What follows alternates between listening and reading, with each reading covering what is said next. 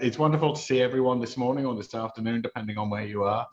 The talk I'm going to give today is really summarizing a bunch of different studies and some early lessons from the COVID-19 pandemic and its impact on patients and survivors, and also on the health systems. And I've kind of pulled together a few different studies that are underway here with some of the collaborators, including Helen and Colleen, who is on this call as well, and Christina Jenai and Ryan Woods, who are good colleagues here in BC. So first off, I am based at Simon Fraser, BC Cancer, and at ARC, and I want to acknowledge that we get to live and work on unceded territories of the Coastal Salish peoples. That's the Tsleil-Waututh, Coquitlam, Squamish, and Musqueam nations. A couple of declarations. I currently sit on the BC Ministry of Health Lifetime Prevention Schedule Expert Committee, and I'm a member of the board for Inspire Health, which is a non-profit integrated cancer care provider. This is a diagram that I think everyone on this call will be very familiar with. In BC in particular, we have a very rapidly aging population, which is driving growth in our number of incident cases of cancer. We are hoping to open 2 new cancer centers in the next decade or so. We know we have a very large growth in incident cases coming our way. And then, of course, we had COVID-19. It's kind of interesting talking to some of the ADMs about how this rolled out. Some of the different drug plan managers and people involved with rolling out pandemic response talk about December 31st, New Year's Eve on 2019, when they started getting messages of an imminent severe public health threat due to the COVID-19 outbreak in China at that time, and that a growing recognition at that point that this was going to spread very rapidly and globally. And this is just a graph from Wave 1 from David Patrick, who led a lot of the BC CDC work here in BC, and it gives a nice breakdown of the gradual ramp up of public health restrictions that happened. And a lot of the big things happened here in BC anyway, around March 16, 17, 18, and 20. And I put this up because it dovetails nicely with some of the other data I'm going to show you.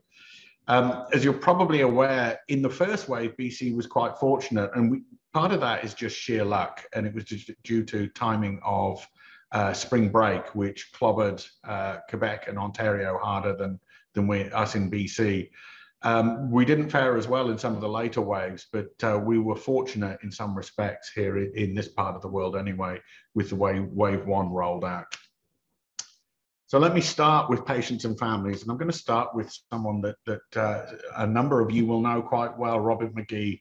And I reached out to Robin because when I was writing the initial talk, and I gave this as a CADIS lecture earlier in the year, some of this stuff, it happened that Robin was tweeting at the time about her personal experiences, and I reached out to her, and she was very gracious in allowing me to tell a bit of her story during the COVID-19 pandemic.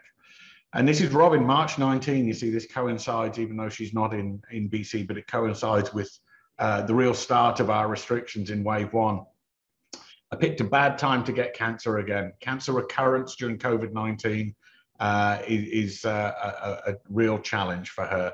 And she ties this into the work that she's been doing as an advocate for a long time now. She's feeling on March 22nd that she's waking up in a Salvador Dali painting. And then she has an adverse reaction to some of the treatment that she's getting, and there's a real threat of her going blind. But because of pandemic restrictions around surgery in Nova Scotia, there's a problem in the sense that her surgery is postponed or cancelled. And in the end, through lobbying through herself and some of her friends and colleagues, she managed to get some surgery, but she'd had to pay for it at a private clinic, was the initial reaction. And then later on, we're back into chemotherapy for her. And by October the 1st, she's saying, today's my birthday. But October was the last month, was the month I would have been legally blind if she hadn't have had that delayed surgery. And you can see her book here.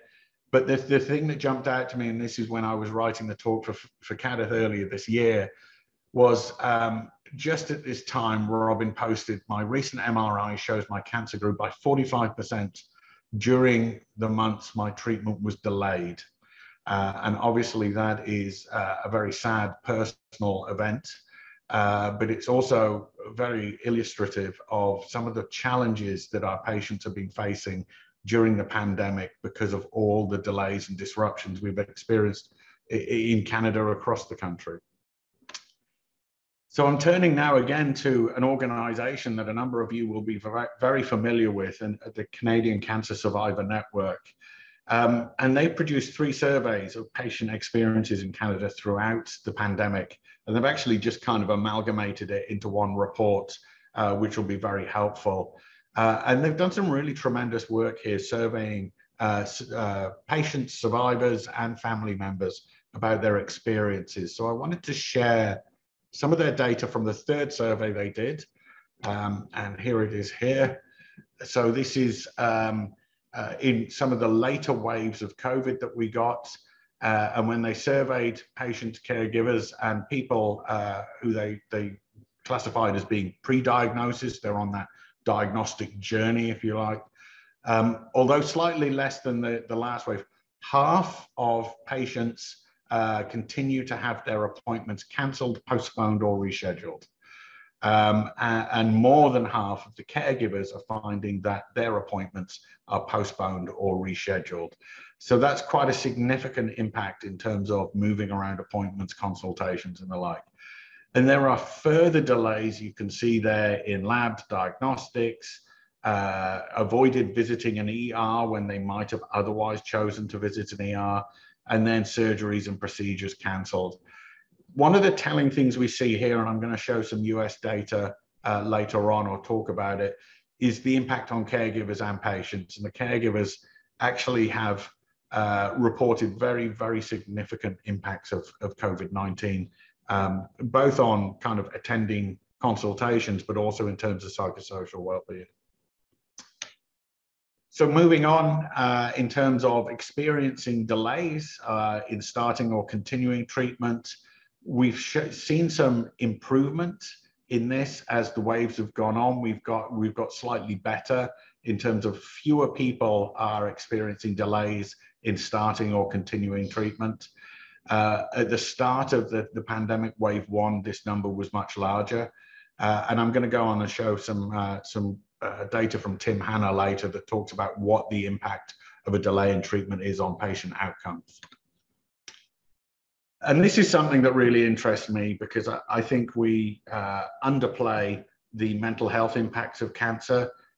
We spend too much time on the biology and treating the biology of the disease and the physical symptoms, not enough time looking at some of the psychosocial impact. And I'm hoping that one of the things that comes out of the pandemic is a little bit of a reorientation to recognize these psychosocial issues that come up with cancer patients and survivors.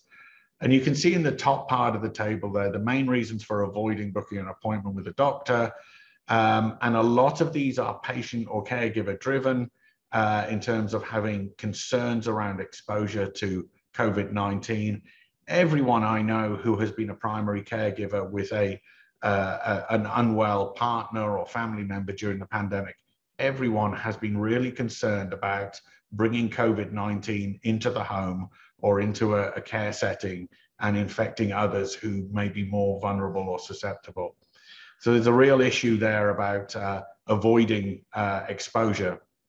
And at the bottom is the part around mental health, psychosocial well-being. Patients are reporting a very significant impact on mental health, but caregivers more so. And this seems to be something that's borne out in international data as well, that the caregivers, and this is one of the things about being a caregiver, sometimes around locus of control and things like that, you don't feel as in control, you feel a little bit helpless. Certainly very high levels of anxiety, stress, worry, all those mental health type of domains of quality of life. I'm turning now, that was some great Canadian data, and I wanted to focus on Canada mainly today. But this was a really good survey that came out in the US really early on in the pandemic, after wave 1 or in the middle of wave 1. And there's lots of great data. It's an ASCO survey. And they say here, 1 in 4 US adults say routine cancer screening tests have been delayed or canceled because of the pandemic. And in some respects, we haven't yet untangled the impact on treatment as well as we have on screening. And I think it's to do with simplicity of measurement. My gut feeling is, looking at the data we have so far, the impact on screening has been very significant. But what's interesting about this diagram is that if you look on the right-hand side, the reason for skipping or delaying or changing your screening test, more of it was coming, or the largest category was coming from patients or members of the public who were rearranging their tests rather than the provider. And this is speaking to, and in this case, screening a well person trying to avoid contact, potential exposure to COVID-19 and potentially exposing other people to it. But we need to unpack, when we look at all the knock-on effects of COVID-19, we need to unpack where there were provider delays, where there were patient delays, and address some of those challenges, because I think we have a good feel that there are still a lot of people who are worried about exposure to COVID-19 and are delaying healthcare because of it. Just some international data here. UK, they found there was a 6% reduction of patients presenting to primary care with cancer symptoms. We've got a number of clinicians on the phone. I think on the line today, I think everyone I know is saying the same things, that they're seeing people present later, and there may be stage shift for some of these. Population-based survey in Spain found that individuals were taking longer to get to their primary care provider when they were symptomatic. So this is a broad international phenomenon that we're seeing. And earlier on in this year, the American Association for Cancer Research produced a report as well. And some of this report's very good, but I'm going to be a bit critical of some of the data later on. This was looking about COVID-19 in patients with cancer. They were reporting in their data that hospitalization rates for COVID-19 patients with cancer were about double those without cancer. So that's obviously quite a significant, just from eyeballing the data, quite a large difference. And the mortality rate was higher in cancer patients with COVID-19 compared to those without. The problem with these data, and I'll talk more about this later on, is in terms of confounding. So this was fairly early data that's reported here. We've got some systematic reviews underway with an international group that I'll touch on. One of the things we found in the early data, the early studies, a lot of them didn't include adequate controls. They didn't include adequate kind of case mix classifications. So we have some data that suggests things might be going on, but our degree of certainty to which our evidence is really good at the moment, we're not as clear on. That will take time to get well-designed studies. And here's a great example, actually, on the next slide: predictor of mortalities in patients with cancer and COVID-19. And the AACR produced this table, you know, male, older, smoke, all kinds of things there. And these are all highly plausible predictors of mortality in patients with cancer and COVID-19.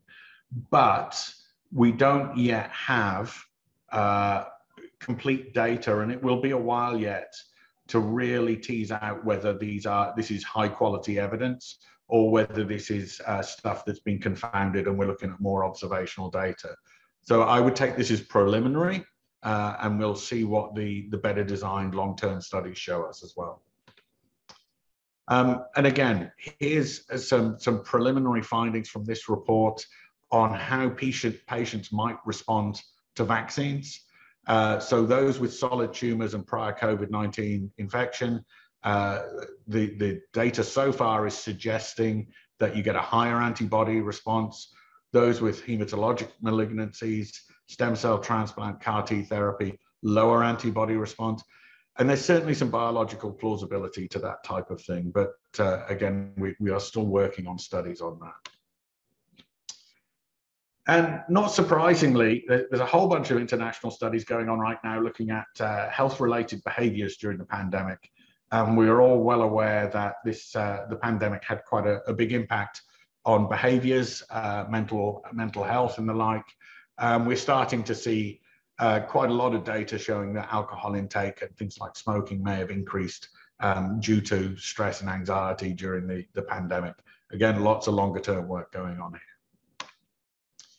Financial concerns, it depends on where you are in the country. In Canada, about how much this would have affected you, but of course, as we know in the US, there's a much bigger impact on patients in terms of who don't have good insurance status.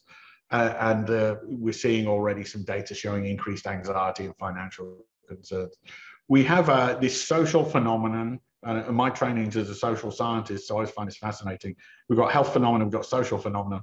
So we've got lots of people who were laid off, typically in service sector industries, who don't have high incomes and who don't have health insurance most of the time.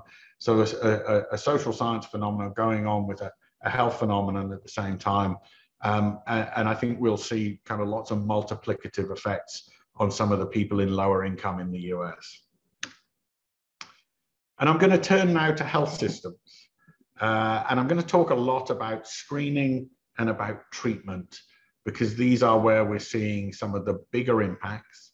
We actually, at the moment, there's been a bunch of good studies coming out, and there's some of the co-authors or authors on this Zoom call looking at different parts of the trajectory, and perhaps have spent more time on the survivorship end of the continuum. So if there may be some interesting comments come out of that as well.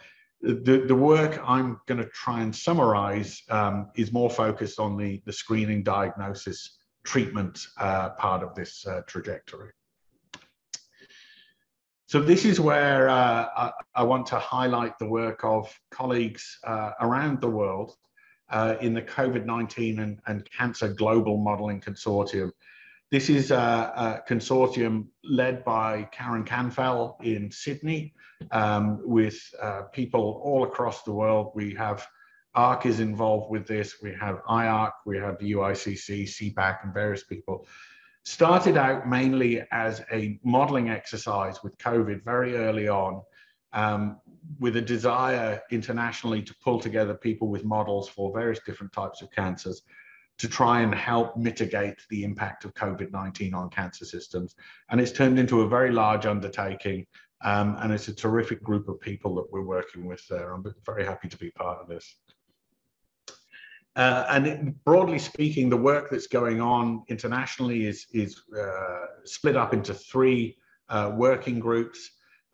Cancer Working Group 1 is looking at changes in cancer outcomes and also changes in cancer detection and cancer staging. And Working Group 3 is looking at biological impact on risk and the effect of risky behaviors. And I've just mentioned, smoking and alcohol intake and things like that. So we kind of have this diagram with the different types of impacts that are all working with each other: impact on cancer risk, delays in diagnosis, and potentially decreased survival in the longer term. So the really big impacts we've seen have been in screening and early detection. And I wanted to come up with an analogy to try and capture the problem here. And the closest thing I've come up with is the Mariana Trench, which is the deepest part of the ocean. And you can see here that the kind of topography of the Mariana Trench. You're underwater, you fall down the trench. The trench is almost as deep as Mount Everest. You try and climb back out, but it's a nice analogy because you're still underwater by the time you try and come out of this trench that you're in. And it turns out that this trench, and you can see it up there in the right-hand corner, looks an awful lot like what happened to our screening volumes during the pandemic, and especially in wave 1. So these are data that Megan Walker published last year for the screening programs in Ontario. And you can see here that you have a drop-off in screening almost to zero around April, May, and June of last year, and then starting to climb back up again. And on the left-hand side, we have population-based mammography. On the right-hand side, we have the high-risk people with familial history, BRCA1, BRCA2 mutations who get mammography and MRI. What's important about the Mariana Trench problem here is, and we'll see that this is common to lots of jurisdictions, On the left-hand side, the population screening program, there was this big dip down where we shut down a lot of our screening because we weren't sure about exposure to an unknown pathogen, and then a gradual climb back out again. But by the end of that year, hadn't quite returned to normal screening volumes. The good news is, and I'll tell you why this is good news, in the high risk groups, they'd gone above what they expected to do by the end of the year. So there's catch up going on. And that turns out to be tremendously important. I should say this is data for 2020. We feel reasonably confident in most jurisdictions in Canada that we're pretty close now to normal screening volumes, at least in the last few months. Omicron, of course, changed things again. But a big dip down there. And if you go to the colorectal screening programs, left-hand side, you see the population-based colorectal screening program. Same thing, Mariana Trench dip down, come back up, still not back up to volumes that you saw before the pandemic. But with the increased risk, so Lynch syndrome, high risk people, you're seeing a big jump back up again, much closer to what we would expect without the presence of a pandemic. So all kinds of good findings in this paper in terms of understanding what's going on. A 41% fewer tests delivered in 2020 compared to 2019. So just a staggering change in the amount of screens done.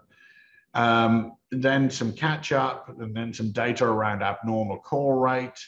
About 11% less people received a confirmed diagnosis within 7-week period compared to 2019 for population-based, population risk breast individuals. So that's quite a significant drop in terms of the fewer people receiving a confirmed diagnosis. I put this slide in because I thought this was really interesting, because health equity is front and center in anything to do with COVID-19. And again, there are very few silver linings from a pandemic, but there are some. And one of the silver linings I think we've got here, in addition to highlighting mental health, we have a silver lining that has really helped push forward health equity on the agenda. We were already doing a lot, and we had a number of social science type events that help push forward health equity. But COVID-19 has really shown us that this hits the more disadvantaged much harder than the better off. And this study showed the same thing. Older adults and those from low-income neighborhoods are more likely to experience a delay after abnormal screening. Indigenous populations are more likely to experience a delay after abnormal screening. So targeting recovery towards our more disadvantaged members of the community is going to be terribly, terribly important. Now, I don't want to leave out BC. This is unpublished data. So I would like you to treat it as kind of work in progress stuff, but these are the data for BC, and we had exactly the same type of dip in the curve, the Mariana Trench that you saw in Ontario, and this is common in many, many jurisdictions. We have a whole bunch of modeling work going on right now. We had an almost 80 to 100% test reductions during the first wave. And all kinds of data that we're trying to model currently about the knock-on effects of closing down screening for that 2 or 3 month period. And again, this is just American data, the same dip. So the reaction, and rightly so, in wave 1 was this kind of precautionary principle. We need to close down our screening programs while we get to grips with what is this unknown pathogen. How does it get transmitted? How do we minimize exposure to our populations? I draw a distinction between wave 1 and subsequent waves, because by wave 2, we knew a lot more about this pathogen and the cancer systems were opening up screening again. I have heard anecdotally people in the cancer system saying, when we get the next pandemic, whenever that might be, we can't really afford to shut down the screening programs in the way we did this time around because of the knock-on effects. And I think we're going to be debating that for a long time. Let's move on to treatment. And I'm going to start here. There's been a couple of great papers by Kathleen Decker out of Manitoba talking about treatments and diagnosis and the impact there. This is looking at the impact of COVID-19 on new cancer diagnosis and oncology care in Manitoba. And you can see here on the left-hand side is the number of cancer surgical resections, and they drop off dramatically with quite severe restrictions on operating rooms in Manitoba in the first wave in particular. But you can see a better picture on the right-hand side where the number of intravenous chemotherapy visits seems to be pretty much tracking with what you might expect. But the treatment data is more difficult to unpack. And I know that colleagues in Ontario and various other provinces are working on this right now. This is an international survey of 343 oncologists from 28 different countries. And they were asking, this is very early on in the pandemic, whether they'd changed their protocols for chemotherapy. And there were reports from, or whether they would change their protocols. And there are reports from different oncologists that the answer was they would be willing to change protocols in the face of the pandemic, maybe switching to more oral chemotherapies to keep people out of the cancer centers, maybe to look at toxicity in a slightly different way. So we had some ideas from survey-based work about intentions about what physicians might do. I hear a lot of anecdotal evidence at the moment, but I haven't seen a huge amount yet of empirical work. There is some starting to come out. What has been the impact of COVID-19 on treatment protocols? And I think that will take us, again, a while to unpack what actually happened. We know that surgical systems are very fragile to lockdowns. I heard one of our patient partners the other day saying, I didn't realize before the pandemic that we could talk about cancer surgery being elective or non-elective. And I thought that was a really fascinating question. At what point is cancer surgery elective? And their argument as a cancer patient was, well, shouldn't cancer surgery always be non-elective? But, you know, there's lots of things we can debate about that. Certainly we saw in lots of jurisdictions discussions around prioritizing wait lists and looking at risk. And obviously there are some tumor types where surgery is more of a timing issue because there are potentially worse outcomes if surgery isn't done in a timely fashion. But this study here, which came out in the JCO, looked at different countries, and some of these countries did a very nice job of creating COVID-19 free surgical pathways. So they managed to kind of, if you like, cordon off parts of their surgical pathways so that they could keep it COVID-19 free and keep those surgical suites operating and treat patients surgically through that process.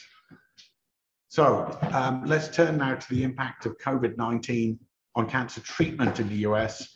And this is similar data to earlier, showing that 64 to 87% of patients with cancer reported delays in their planned surgery, 8 to 45 days of delay in radiotherapy. And that's an interesting number because as we get up to the 45-day boundary, that's quite a long delay in initiating radiotherapy. Lots of other types of changes reported again in a survey format there. Now, I want to spend a little bit of time on this slide because this is really high quality evidence, and thanks to Tim Hanna, who some of you know, in Ontario, very timely systematic review and meta-analysis that he and colleagues published in the BMJ. And I want to kind of direct your attention to the bottom part of the slide here. And this is mortality increases as delay increases in terms of treatment delay. And this is for breast cancer surgery delay for 1,000 women. The baseline here is 12% mortality. And you see here at the bottom, it says projected additional deaths due to delay. And I think this is the most telling part of the infographic here. 4 weeks delay to treatment. you would expect an additional 10 deaths. 8 weeks, you would expect an additional 20 deaths. 12 weeks, 31. So it's a very neat linear increase in mortality due to delays in treatment. What it shows you is, increasing this delay in treatment, this gap to cancer surgery, has quite profound impacts on outcomes, and particularly mortality. So that was great work there to help us understand what the impact of all these delays are, potential delays are on patients. And I think this is the final part of the treatment that I'm going to talk about here. This is some work by Talia Malagon, who's part of the global consortium. She's been doing some wonderful work modeling impacts on surgery, radiotherapy, chemotherapy, as well as hospitalizations and outcomes. And you can see here on the top diagram, there's a big drop off in surgery in particular, and some radiotherapy and chemotherapy around the first wave. And then she's been modeling the impact of changes later on. Now, I quite want to kind of come back to this, and I haven't spoken to her recently about what's going on right now. I know in BC, we are facing probably one of the bigger staffing shortages we've ever seen right now. And it's another knock-on effect of the COVID-19 pandemic.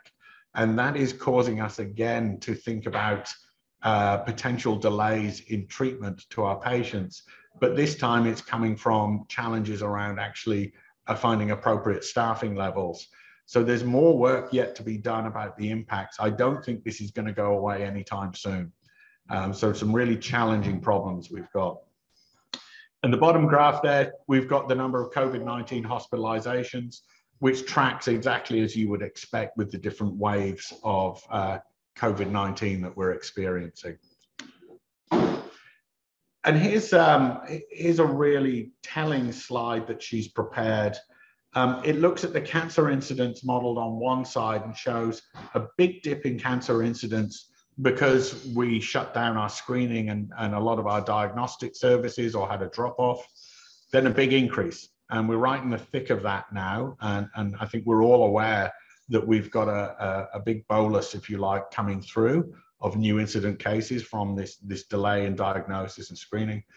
And then she's modeled the impact on cancer deaths in the longer term of this kind of delay that we've introduced into the system because of the pandemic.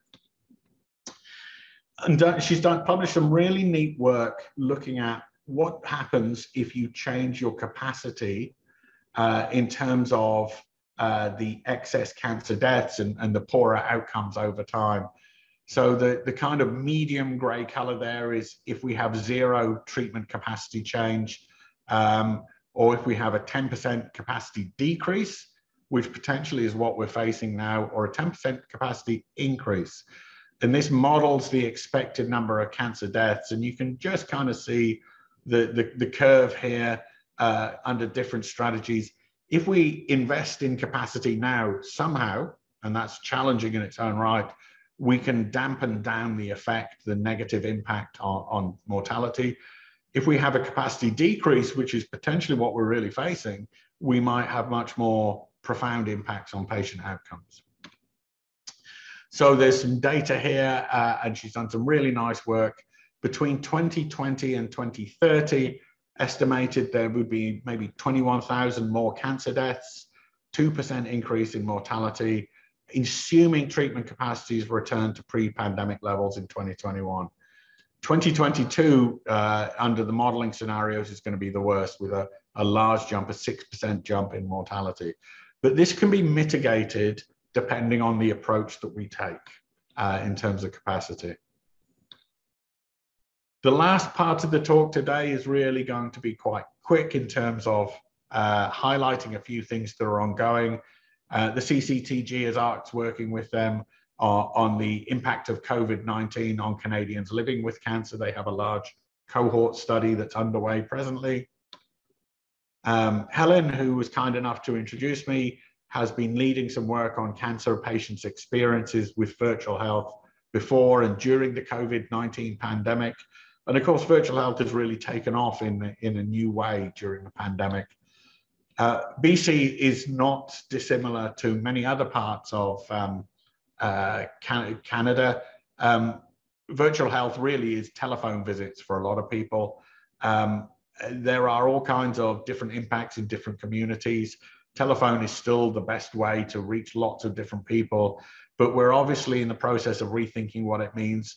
And there are members of the community that are still hard to reach even with phone, and there's certainly challenges for some members of the community using Zoom or internet access and things like that, rural, remote communities, more elderly populations. But this just gives you a flavor, and we had this huge changeover almost overnight. I mean, it really was over that weekend around March 18, 19, 20, where we moved over to telephone and video visits. And some of the work that Helen and the team have produced so far has just been published. Higher scores for mental health are associated with better patient experiences with virtual health and a preference to use virtual health in the future. One of the interesting findings we had out of this was the ease of the use on the first visit by virtual health is a really key predictor of whether people want to keep using that modality for consultations in the future. So there's a lot of emphasis on finding the right approach first time around. And there's all kinds of different things we found around gender and sex, location and education around preferences to use this in the future. And I think one of the messages we're getting quite clearly is virtual health works well for some people, doesn't work so well for some other people, and we need to have a nuanced approach to how we use it in the future. So here are my very tentative lessons learned, and I have to be very tentative here because it's going to take years to unpack some of this. The first part goes back to my original training as a health economist, which is in the middle of the pandemic, we lost sight of lots of issues to do with health economics and value and what we were doing. And one of my colleagues, Craig Mitten, produced this slide, and it's great. He said there were trade-offs everywhere. We were making all kinds of decisions where we dedicated resources in one way, and that had massive knock-on implications to a bunch of other things in the health system. All kinds of trade-offs, particularly around wave 1, wave 2, wave 3. These kind of dropped off the horizon and weren't well considered. And I would argue after wave 1, it was kind of important that we need to look at these trade-offs. There are principles around opportunity cost in particular that I find very important to all of this. So this is just a diagram of the waves as we go through. The reason I put this in, I very much support the notion of using the precautionary principle for wave 1, but I think we might have some reflections to make in later waves where, you know, minimizing risk as much as we possibly could by shutting down parts of the health system later on may not have been the most appropriate way to be dealing with the pandemic, because we had much more information at that point and we had trade-offs that we need to finally balance.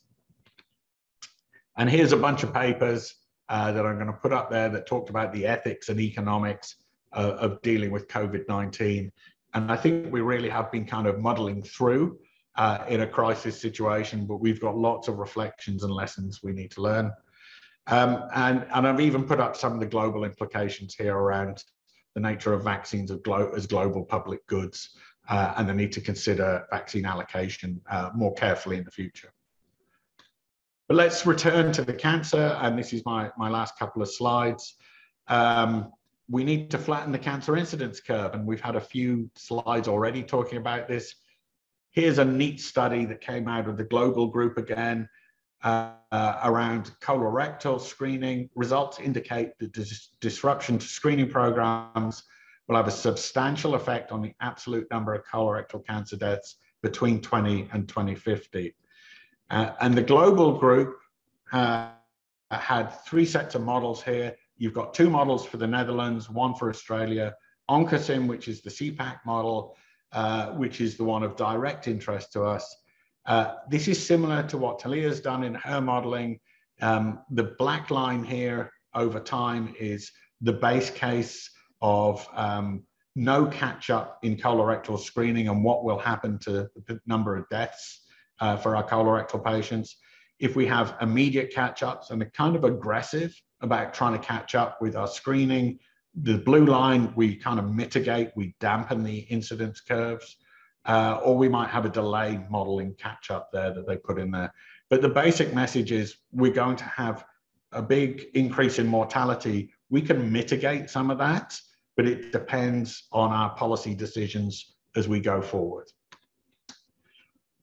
Speaking to that point, the approach that we need to use needs to be quite nuanced, and I'm not sure that this is going to happen. This is another paper on cervical screening. We found some clear evidence from all the studies so far that age is a good way to prioritize catch-up in cervical cancer screening. So deprioritize women in age groups in which risk of cancer from missed screens is low. Particularly that would be the elderly, for example. Previous screen history could be a risk selection criterion, as can HPV vaccination status. The main message of this paper was, if you do good risk selection for cervical cancer screening catch-up, you will mitigate the risks to our potential population and reduce the amount of adverse health outcomes. And there are many, many more things we can learn out of this. We think that we've got some good evidence that suggests mail out for FIT for colorectal screening is a really good way forward. Colonoscopy capacity is just a dreadful issue in Canada, I find. There's still real capacity problems in most provinces with colonoscopy. There may be opportunities for greater use of self-collection for HPV testing. I'm a strong advocate for psychosocial care, which I think has been very poorly done in cancer for many, many years. And then we have all kinds of developments that we might get. There might be some bonuses out of this, that as we repurpose COVID-19, some of the reagents and platforms are common to HPV testing. This may actually help the rollout of HPV testing, but that's to be determined. So I'm not sure how I'm doing for time. Oh, I'm not too bad. I'm just going to turn it over for questions.